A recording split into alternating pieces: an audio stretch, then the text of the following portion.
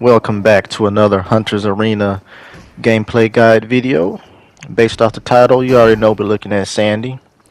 But this here is something you don't really want to do. Jump into a fight, half health, no stamina. That serves a recipe for failure. But luckily my opponent was not the best. So we made it out of there. We got him. Now Sandy is a pretty good character. I think she would excel more in trios instead of solos, because in trios you can just slow the opponents down and they can't run, especially when you got multiple people chasing them. But for solos, she's still pretty good. Her kit is it's pretty good. Typically what I do with Sandy, you'll see over here, I hit him with the 3, 2, 1. 3, 2, 1. The third ability, second ability, first ability. So the slow down, the freeze, the ice projectile. That right there is usually my go-to combo whenever I want to end a fight quickly. But it's also kind of risky because her cooldowns are kind of long. But doing that gives you a great head start of the fight. It takes at least half their health, and then they'll be too weak to do too much. Now, tip for the lasers. I know a lot of people have problems with those unblockable lasers that Sandy has and Dalgi has. If you want to get past the unblockable laser, just run up on them and ult them. That's pretty much all you got to do. The ult will cancel their laser and do good damage on them. With Dalgi, you can pretty much run away from it. Sandy, she has a super long range on her unblockable laser. So you can still run, or you can run up on her and ult her. It's up to you. Alright, so as far as tips goes, we can go over her abilities real quick. You already know her first ability is the ice projectile. If you hold the ability down, the ice projectile gets bigger and does more damage. Her second ability is the freeze. I know a lot of people don't like getting hit with that. And then her third ability is the slow down. People don't like getting hit with that either. The fourth ability we just talked about, that's the laser, unblockable. And her ultimate is an ultimate, and then we can start talking about her passive, which is something I don't really like. Her passive is whenever you use an ability, if you immediately after using the ability, if you dash or roll or whatever, try to dodge, she'll do a backdash. She'll backstep further away from your opponent, which is not something I like, because I want to get up on the opponent. If I'm freezing them or slowing them down, I want to get up in there. And it doesn't help that all her moves have pushback. Look at me getting stuck on nothing. Like her first ability, the ice projectile, the 1, it of course knocks people down. It's good for if they're next to the ledge, you hit them with that, they're off the ledge. Her number 2, the freeze ability, pushes people back. It doesn't knock them down, but it pushes them back further away from you. Her number 3, which is a slowdown, also pushes people further away from you. But I don't want, if they're gonna get, like, I want to dodge right after the third ability, the 3, 2, 1. I want to dash to get closer up to him, but if I immediately dash, she'll jump away. Which leads me to believe she's more so for trios, so she can just put a whole bunch of status effects, CC on them, crowd control on the opponent, so she can freeze them, slow them down, and dash out of there, let the opponents, your teammates, do their thing.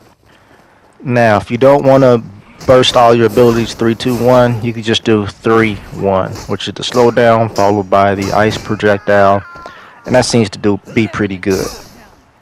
I believe I used that tactic all throughout this match, because I wanted to try to save the freeze for when I wanted it or needed it.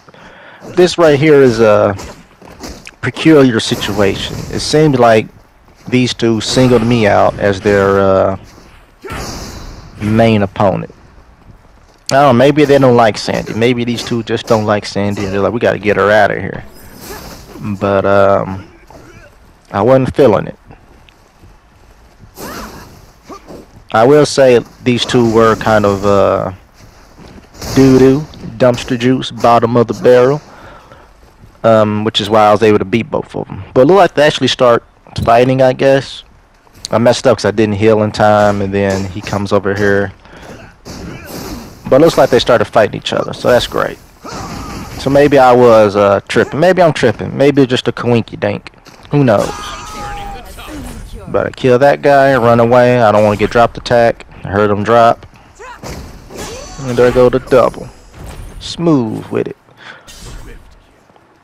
But as I was saying, if you don't want to, you know, burst all your moves out, you can save the freeze. So just hit him with your 3 and then the 1. And then I save the freeze. See that? That was a mistake. I want to dash up on him after the freeze, but she jumped back. Which is why I say the passive is kind of iffy. It ain't iffy, I don't like it. Plain simple. Maybe she's good for trios. And then right here, do you see that? I fall down. I was thinking he was gonna, you know, do the follow-up drop attack, but no, he decided to fight the boss and leave me alone. That's something you don't want to do. So here I am coming back up there, put in work. I'm gonna hit him with the 3, 1, miss my 2. And based off that, I think I'm more of a fan of just blowing the whole load, getting rid of all your abilities ASAP. 3, 2, 1, just getting all that. Do as much burst damage as possible. I think I'm a fan of that rather than trying to save the 2. It's kind of a drawback because they do have long cooldowns, especially the freeze, but let's just get it out of there. And then of course, gotta hit him with that beam. He tries to block it, but it's an unblockable, my guy. Should have ran up on me and ulted. And of course, you gotta get your defense up there. Counter, ult. Now I do want to apologize. It's been a couple of days since I uploaded a video, but you gotta, I guess, realize, you know, I'm in college. I got school. You know, I got work and everything to do. So that means I can't upload, you know, every day of the week. I can probably only get a video out maybe once or twice a week. If I handle everything ahead of time, maybe I can put out 3, maybe 4 videos a week. I'm gonna lowball it and say 1 or 2 videos a week. I don't want to make no empty promises, so I'm just gonna lowball it and say at the very minimum you'll get 1 video a week. But yeah, I would say the go-to strategy would be 3, 2, 1. The slowdown, the freeze, and then the ice projectile.